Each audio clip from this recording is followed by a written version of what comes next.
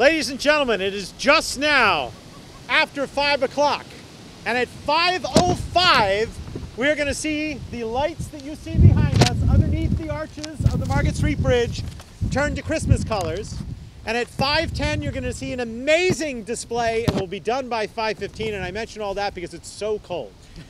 I've got a couple minutes to say a few things. First of all, you should all know that this year is the 100th anniversary of the Market Street Bridge. So it is very appropriate that we've chosen 100 years since 1916 to come and redo these lights. I am joined today by Mr. Matt Krupp of Lighten Up Harrisburg. Lighten Up Harrisburg is one of our great community initiative groups. They raised $20,000 to contribute for this project, and we thank them. We are also joined by representatives from the Efficiency Network and also from Lumen Pulse. Where did our Lumen Pulse gentleman go? Right there. Lumen Pulse actually manufactured the lights. What a dramatic setting for a press conference. Isn't this incredible? Lumen Pulse manufactured these lights, and although the display is going to be bright and wonderful and amazing, it's actually incredibly energy efficient. We're using a lot less electricity than the old lights. And as you will soon see, we have the power to change colors on this bridge.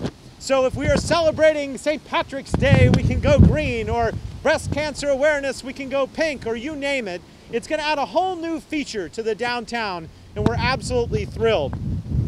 The total cost of this project was just over $100,000, but by the time we put in contributions from the Efficiency Network, from the West Side Hammer Electric, who were the ones who were installing it, and from Lighten Up Harrisburg, we got the cost down to under $100,000, and we were able to pay for it with savings elsewhere in the LED project. So it was just, seems like only a year ago today when it was raining and we were under a tent in Mulder Square announcing the beginning of the LED project. Well, today we are essentially announcing the completion of the LED conversion project here by lighting the Market Street Bridge. There's still a few other projects going on, including the transfer of some lights in the downtown from PP&L to the city, and some wiring projects going on, but the project is otherwise almost entirely complete. So, with that, it is now 5:04. So we'll take one question before the lights turn into Christmas colors. Yes? This is absolutely freezing, but you know, last year's holiday parade was weather like this, and I froze the entire time, so I think it's a good trade. We had fantastic weather for the holiday parade, and we're just having to brave the elements for this bridge lighting. Any other questions?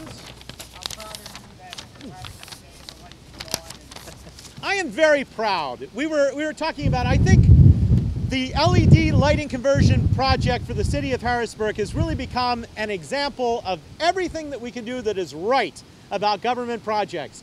The city of Los Angeles, as I mentioned before, has chosen one of the fixtures that we chose for this project. And our RFP process, the whole process is going to be duplicated again and again throughout Pennsylvania and throughout other states. So I want to give a special thank you to Wayne Martin, city engineer, who is here for shepherding us through this whole project. It has been a great success. The city is brighter. The city will be more colorful, we promise you, in just a few short seconds. And there's no question that it makes me proud. I think it was a dream to be able to do something like this for the bridges in Harrisburg, but we're able to do it in part because of the dramatic decrease in costs for LED lighting and lighting projects generally. A project like this, which you will see shortly for the Market Street Bridge, just a few years ago might have cost double or even triple the amount, but we were able to bring it in, again, under budget or on budget for the whole lighting project in a way which I think will serve for generations to come. Oh my goodness!